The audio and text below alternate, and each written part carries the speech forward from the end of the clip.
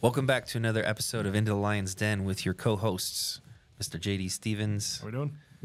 I don't have any good nicknames today. And Christian Griffith, brought to you proudly by Pride Roofing and Construction. Still not going to do it. Come on. You're never going to get me to do it. Just say more. No. Okay, I did it. I took my face away. All right. Today we're going to be spinning into some entrepreneurial topics. Mm-hmm. Yeah. We can talk about just kind of the growth and development from start to finish of this organization is what I'm assuming you want to take this on. I mean, we're going to base it off of the experience of yourself, and then also as I've been here, from this context, but kind of from an entrepreneurial context in general. Of like these are, I don't feel like the things we run into are isolated to us. Sure. So We're just going to pack it with some personal experiences. Correct. Yeah, I get it. Okay. So today we're talking about the startup phase, yeah? yeah, Well, how do you want to direct this, Captain Top Bun? it's Diesel. You normally call me Diesel. Let's just stick with Diesel. No. There's got to be a new nickname every episode. Captain Top Knot. Top Knot. I almost messed that up. Oh, to what other people call me. So we're just going to move forward. So we're going to the big thing, the first thing is the inspiration and origin story of like what either in your background led you to start specifically any venture, because I know that you have other aspirations other than just what we're currently doing. And then just how you got started in that. Like, what was the inspiration that led you to here? I know that, there's a lot that goes into that, but... Yeah. Well, do you want short answers? You want long answers? I mean, we have all the time in the world. Stay clicked in, guys. I promise this is going to be good. Yeah. All right. Anyways, I don't know. I've always known I wanted to run a business. Right. I just kind of understood that as a kid. Now, did I know what I wanted to do? No. I mean, frankly, I didn't know what the heck I wanted to do going into college. I just knew I needed to go to college because that's what everybody said, right? You want to get a job or you want to do something with your life, you got to go to college. So I didn't really have direction. I just knew I wanted to create something. And my mind has always been more of like I excelled really well at things like organic chemistry. And the reason I excelled in organic chemistry is because it makes sense to me. Mechanisms make sense to me, right? My mom always thought I'd make a great engineer because, I'd always find ways to do something without asking people for help.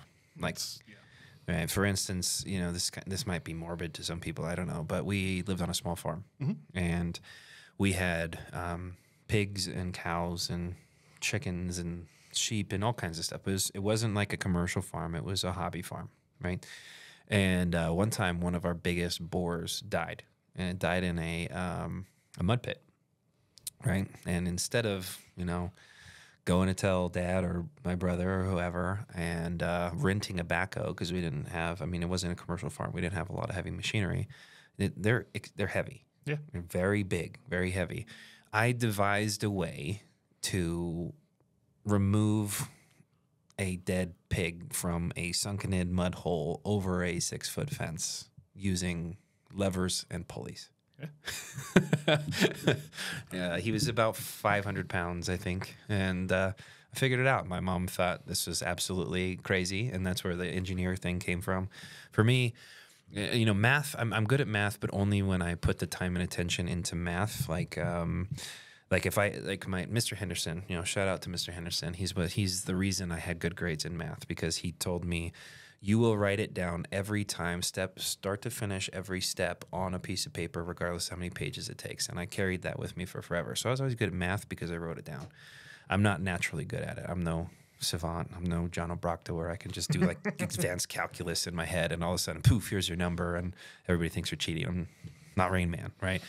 So engineering didn't really ever sit well with me. So I knew I wanted to be, I wanted to run business. I wanted to create ways to earn money so that I could earn back time, right? Everybody needs money for fuel, right? And that's just call it life tickets, fuel, whatever you want to call it. I don't really look at money the same way some people look at money. Some people are very motivated by money.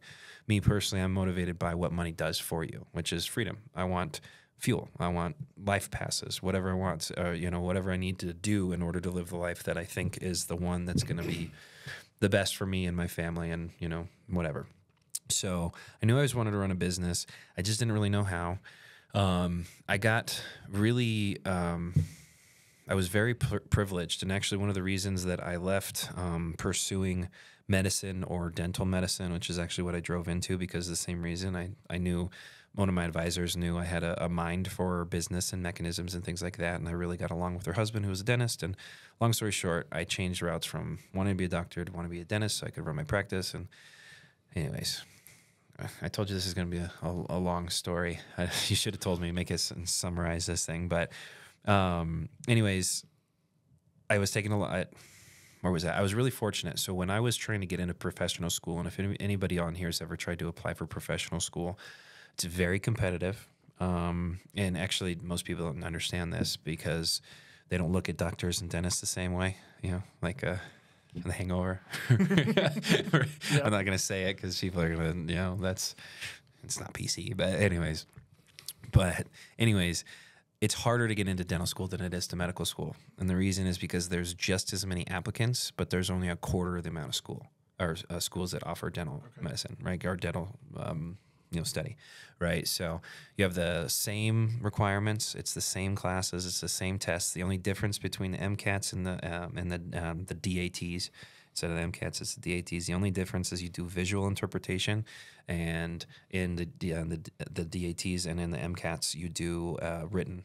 So you're losing writing and you're adding 2D and 3D manipulation. Right, because you got to be able to read x-rays. Sorry, I don't know why I got down this path, but I was trying to get into dental school at the time, and I had to get a different job because I hated the job I was in, and I started working in the gym industry, and I was very fortunate at this time. The person that I interviewed with for a gym that wasn't open yet, I was going to become part of this startup, or it wasn't a startup, it was their first in the state because they were in other states, but anyways, happened to be the owner. And he turned into my mentor. He saw something in me that I did not see, which was the sales side of me. He pulled out communication. Like, mechanisms have always made sense. That this equals this, or this plus this equals this has always made sense. This is how wheels turn. This is how the clock, whatever. Right? That's always made sense to me. But getting a product or getting something sold was a difficult feat. And he was like a Jedi, right? Okay. He could just wave his hand is what it felt like, and people would just buy things from him. Right? You will buy this gym membership. And so anyways, he took me under his wing. He taught me how he modeled his business. He taught me the reasons. He taught me how to search and find your niche markets, how to, very surgically place his units. He taught me why he placed his gyms where he did and what the demographics were, who he was searching for, who his best population were, all that stuff. And he had it dialed down. He knew exactly which cities and which states he was going to put his businesses in because it fit his perfect model. So I was like, this guy knows everything. Like, he's a wizard, right? Jedi, wizard. You're a wizard. You're a wizard, Jedi. But anyways, he taught me all of my foundation, my business acumen comes, or at least the beginning foundation came directly from Nolan. He taught me how to negotiate well. He taught me how to model a business. He taught me how to manage. He taught me how to lead. He taught me just about everything in business. So my first aspiration, and something that's still on the docket for me, like you mentioned, there's other things I want to do, but eventually I'm going to open a gym because that was where my first passion was. I don't necessarily think I'm going to push that gym the way that I would have prior to starting Pride Roofing and Construction. It would have been an HVLP that I wanted to, just blow up across the country. This is going to be more like a hobby for me. So I eventually have that. But it was going to be Pride Fitness. That's where the name Pride Roofing and Construction came from. Pride Fitness was the name. Actually kind of got stolen. It's a little bit about that. But sort of. But anyways, that's where I got, I guess, some of the background. It's always been there. I've always wanted to just find a way to create a machine that helps me live my life that runs sovereignly, right? Right now, it's not sovereign because I'm necessary to be here, but the goal is that it runs without me here, right? That's every business owner's dream. Yeah, right? and that's a lot of what, from my systems point of view, of like what you and I do, of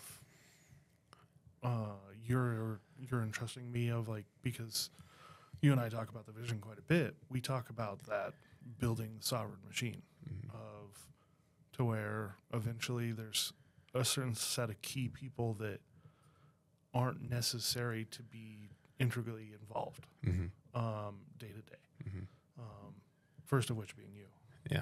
Yeah, that's the first goal, and it's not that I don't want to work, right? But it's like there's a saying in business. I have mentioned it on here. Like I've told everybody, my biggest goal is a fishing trip. Like I can go on a fishing trip right now, right? It's not that I can't go on a fishing trip. It's that I want to be able to leave for an extended period of time to an exotic location where nobody can contact me for, like I said, a long time, and come back and the business is working better than when I left. Yeah.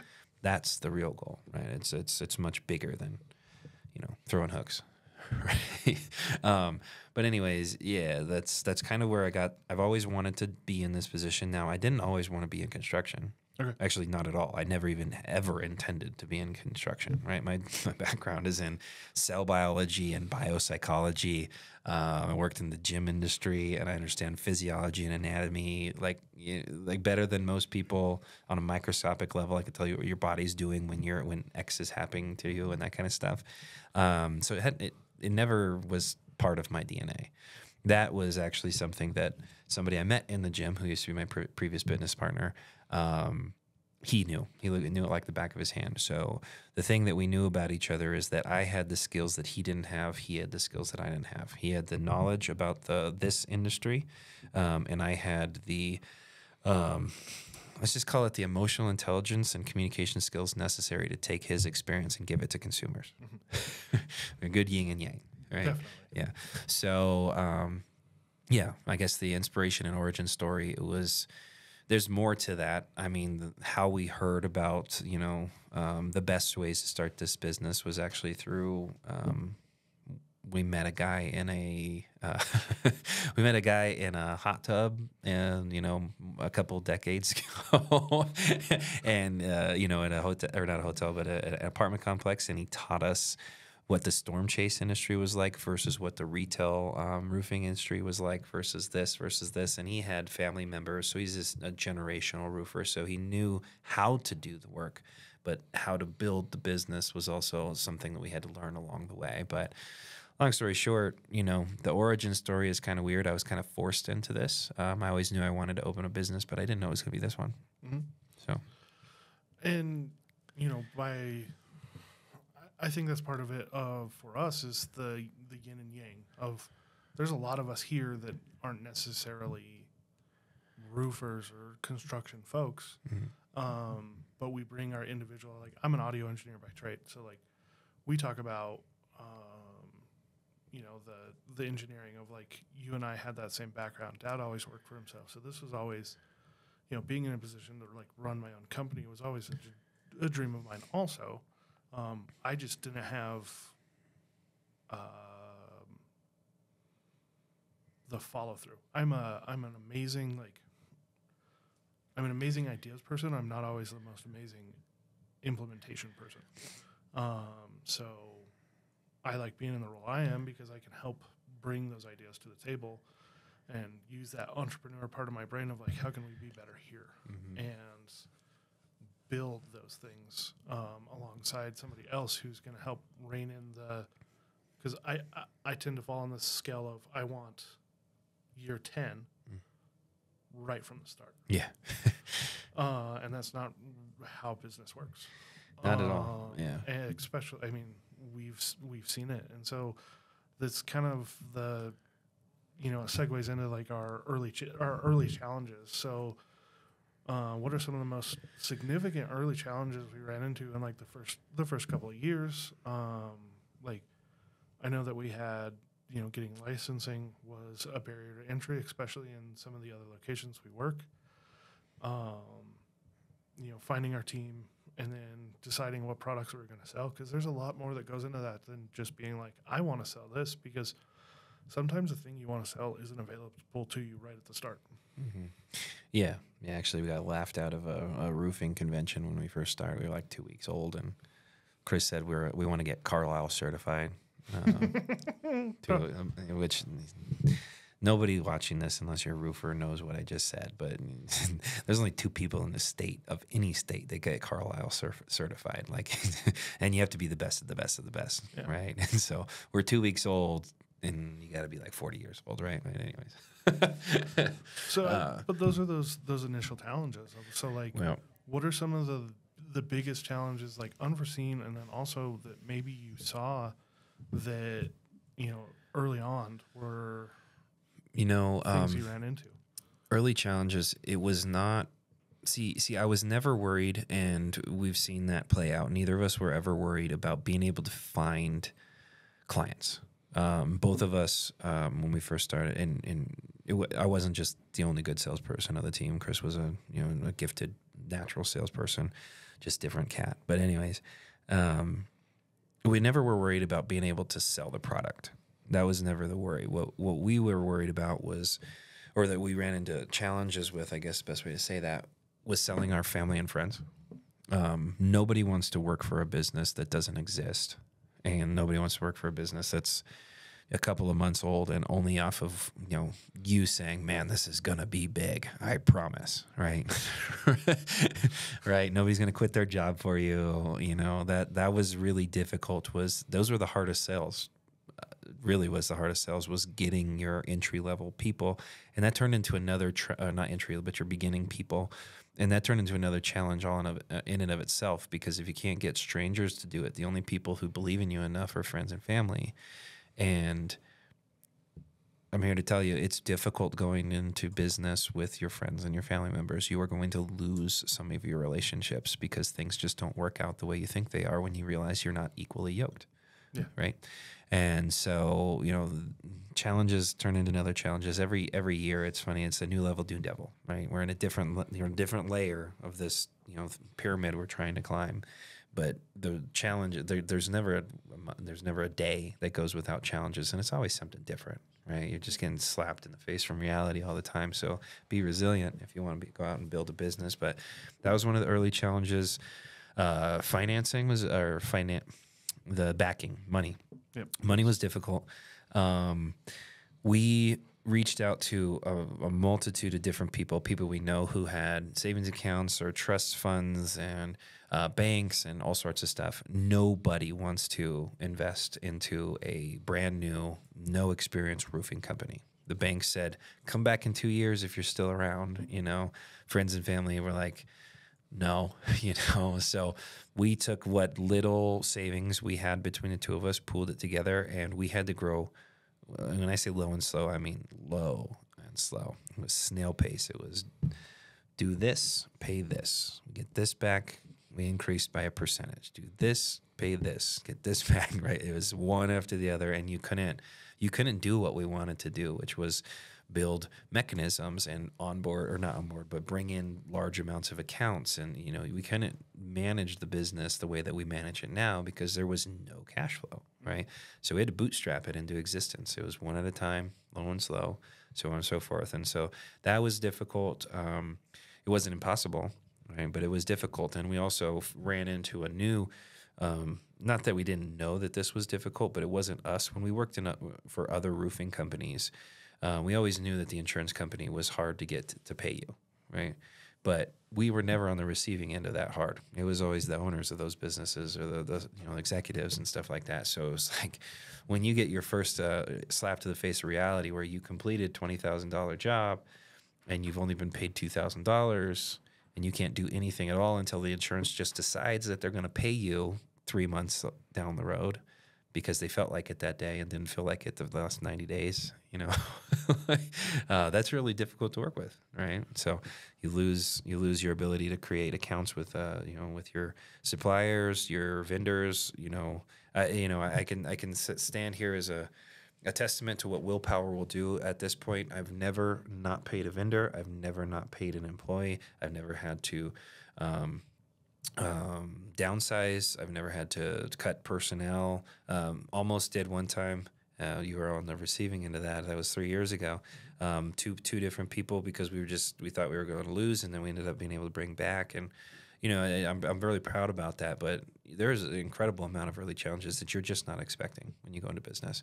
So that's why I say you got to have a lot of willpower, and you got to have guy or girl. You got to have some balls.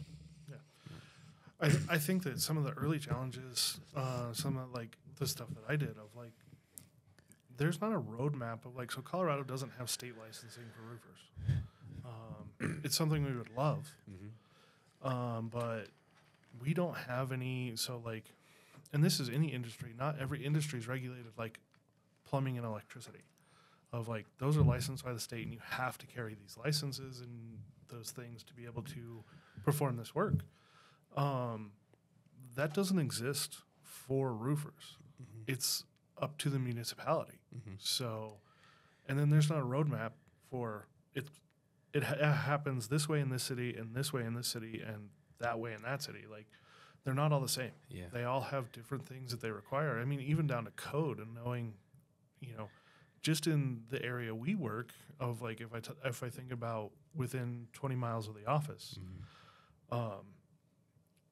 there's 3 different codes within 20 miles of us of places that require higher level things and like that. There's 3 different code, ICC codes that they're working off of, and there's also different verbiage per municipality, right? So in 20 miles, you got 30 different towns, and you have to somehow learn how to interpret 20 different towns worth of code and be able to maneuver and understand that they work off of different portals.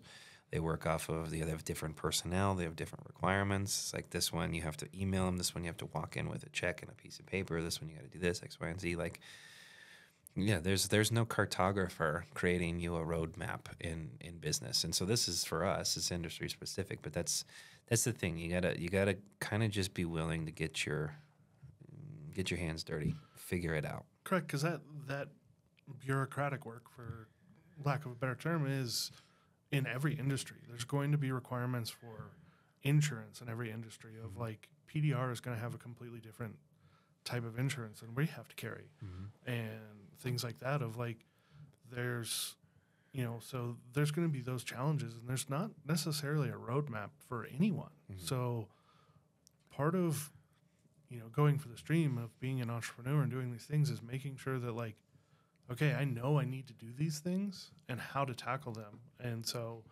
you're going to run into those challenges because there's going to be places where like, I'm just going to wholesale online. Well, that comes with its own whole set of regulation that you have to comply with of like, how do you do that properly? And like, how do you compete with other big companies that already do that? So everyone is going to have those challenges off of the first year of like market entry, but then like specifically product development. I know in our first couple of years that we worked with some brands that we don't currently work with anymore, because that was what was available to us because the others were unattainable. And so there's some of that I don't like when you're first getting started of like, I want to sell this brand. That brand isn't always available to you right from the start.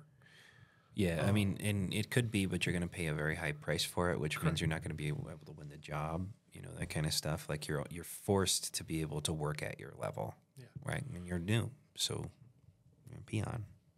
Yeah, so there was a lot of that of like you work with where you can be competitive, because that's the other part of it is competition is a big part of this, and so we had to, you have to sell what you can sell. What allows you to be competitive in this market, in whatever market you're working in, and working through those challenges.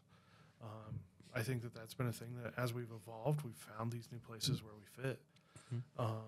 And it's, we've been doing it long enough now that we're selling the product that we originally wanted to sell. And we're able to be competitive in that market. And so, but we had to learn how to navigate that, and we've built really great relationships with those people now that we're able to, because we stuck to our code of ethics. I think that's the other thing is we have a really, in our conference room, and part of the reason that I believe that we're so successful is that code of ethics is front and center of the conference room, great big on the wall. And all of our guys have to look at it every day they come in here and go into that conference room. I think that's one of the most important things that you can do if you're thinking about taking the jump into whatever endeavor that it is, entrepreneurial endeavor, and you're trying to open this business. And you got this idea. I don't want to make it sound like everybody, you got to jump through so many hoops. There are low barrier entry businesses to get into. There's easier ways to skin the cat than the path that we chose. There's harder ways and there's easier ways. Like there's all kinds of stuff. You pick your poison.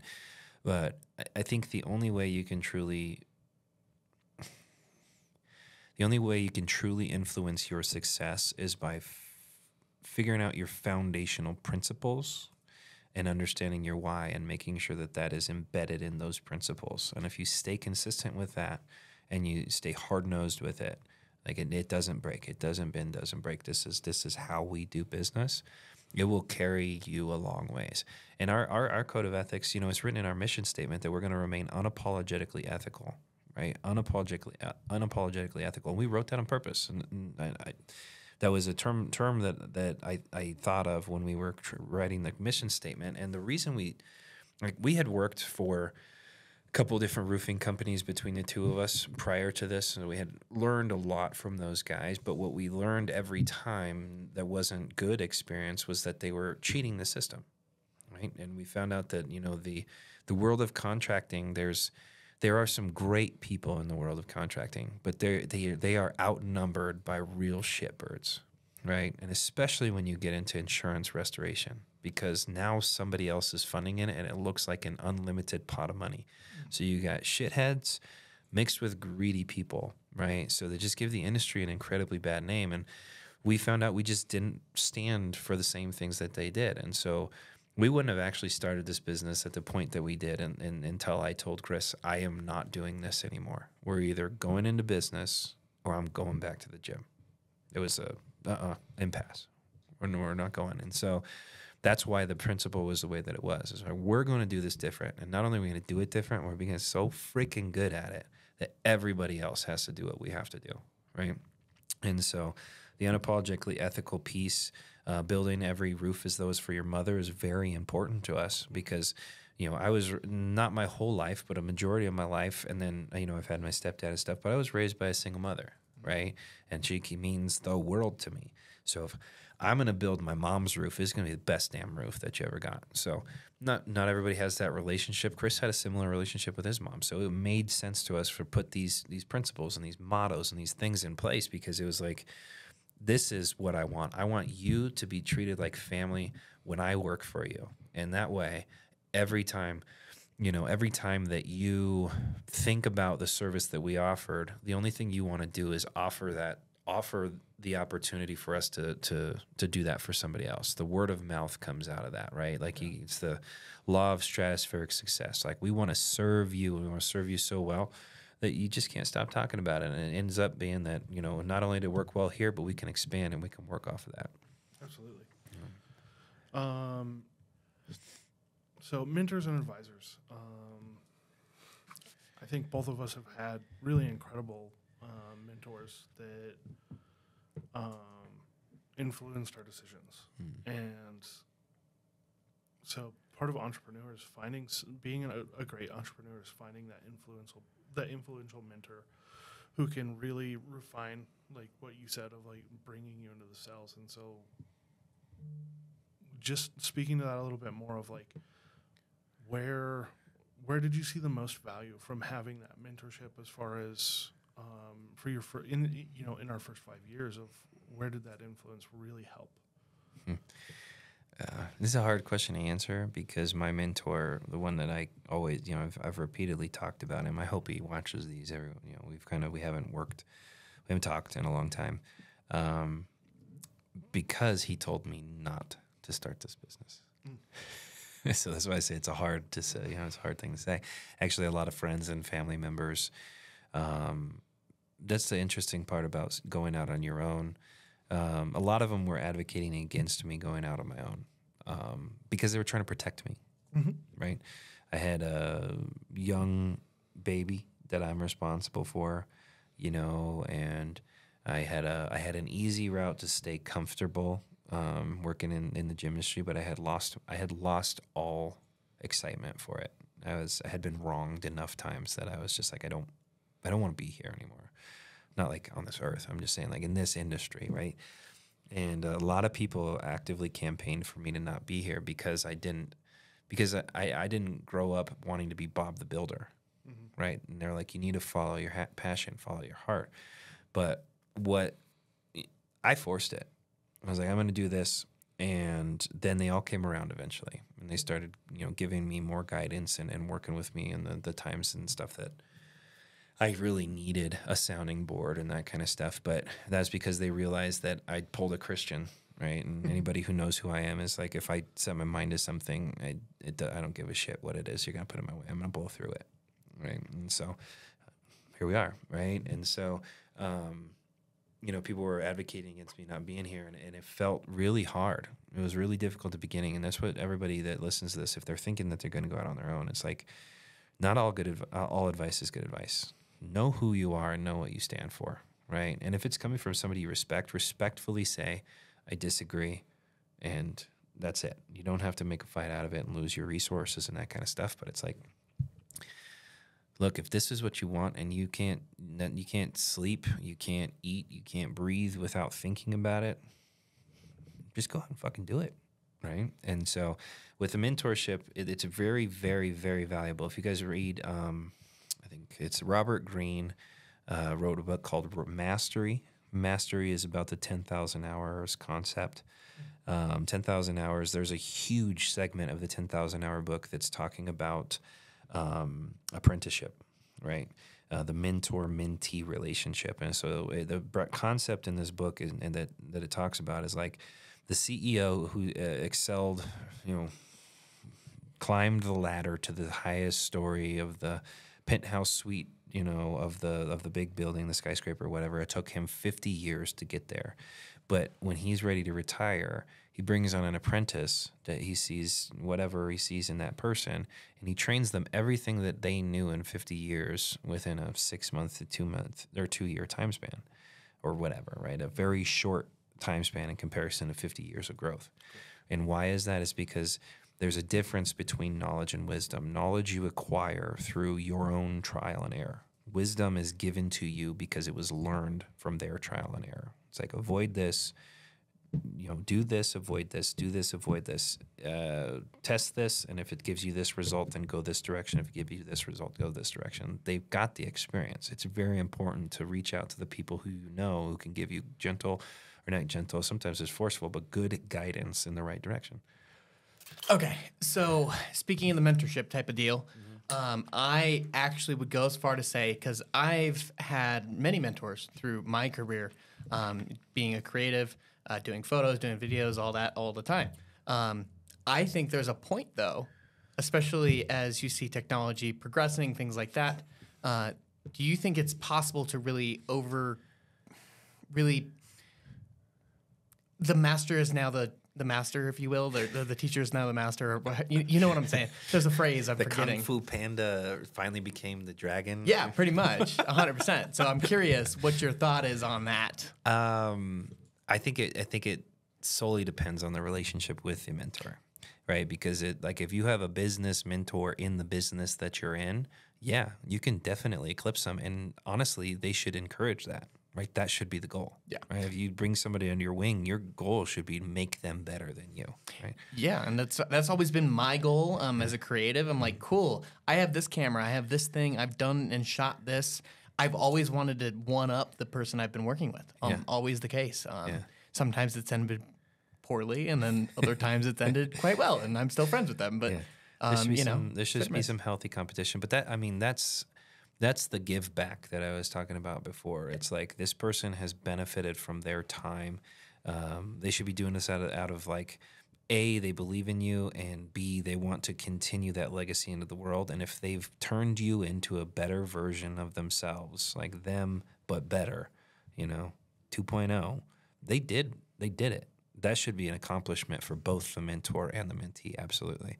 But when I say the relationship is the important part, it's because there's a lot of people in my life who give me great guidance, but they have zero direct correlation to what I do, right? Like they're not building roofs for a living. They're not doing exterior construction. So, I mean, what do you base that off of? Is maybe your success level, maybe the value of your bank account. I don't know, but that seems pretty fickle, right? So, but I think that absolutely you should be on a quest to surpass your mentor, and they should want you to get there. Excellent. I like using the phrase quest Yeah. at any point in time. That's always a me thing. But to get JD back in here, let's make it happen. Vision quest, baby. Let's do the Scooby-Doo ending. No. Let's do the Thelma and Louise. Yeah. Sorry. Wayne's World references here. We're going back to the early 90s, bud. Going back to movies, I don't know. I've seen Wayne's World. I just don't remember it. That was Lachlan, by the way. He is our resident videographer and then also producer role. So he wanted to jump in here, so we brought him in. He is much more creative than I will ever be. That's, yes, 100%. And then I think when we're talking about this first part of this, of what was the validating part? What was that validated the business idea? The steps that we took to like validate ourselves inside the market, and then the feedback and how the feedback from like initial homeowners or vendors or people that we just had interactions with. How did that shape what we became? I'm not sure how to best answer that. Validation. Like you're talking maybe milestones that were crossed? It could be milestones, and it could just be the way that we started to understand that we were doing this the way that we set out to do it. And that we were on the right trajectory of we were moving towards what we wanted to create. Yeah. Well, there's always monetary milestones, and the biggest one really was like when I realized, hey, this isn't something that is going to be short-lived, is when we essentially hired ourselves. Okay. Right, at the point where we had the amount of cash flow to dedicate a salary that's a continuous salary. Like before that, it's like, how much money do we make this week, and how much do we have to go out? Okay, we got $15 left. Like, here's your $750. Here's my $750. You know, like, good luck. Ramen. We're only going to get half as many ramens this week. You know, but anyways, it may not have been that bad, but there were plenty of times where it was like it was rough. Right. But that was a big milestone, was hiring ourselves. And I mean, it's all, we W-2'd ourselves, and we changed the mechanism of how we were paid, and we had cash flow to support that. And we started bringing in employees when we had the ability to let ourselves obligate ourselves to paying somebody else. That's a big milestone to cross.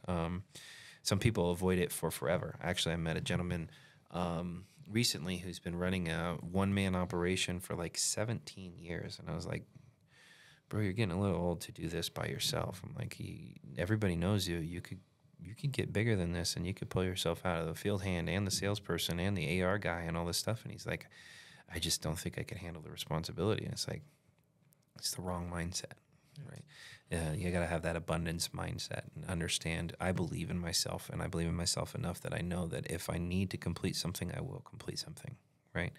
But validation in the field, I would say when our suppliers started thoroughly recognizing us and started to seek us out, right? When vendors and suppliers and people started to seek us out and wanted to partner with us instead of us always being on the recruiting end of every sale, that was a big deal, because it's like, oh shit, we're being noticed, like we're doing something, right? That was a big deal. And then another big milestone was when we made enough money to move out of operating out of houses and coming here. That was a big deal, because it just gave us a home base, right? And having a home base and having a place where you can have all your thoughts and all the things collide in one place, and then you go out and you execute. It was very powerful. Before that, it was very discombobulated. And now we have the ability to create efficiencies and have have that central nervous system, so to speak, and operate from the brain out to the body. That's a big deal. Awesome. I think that as we talk about the startup phase, and then as we work through the next few parts of this conversation, it's really interesting, and I think very powerful to hear specifically from you, because you're the head of this, of what is driving us forward. And even though that, like you said, of like, I didn't really see myself in construction.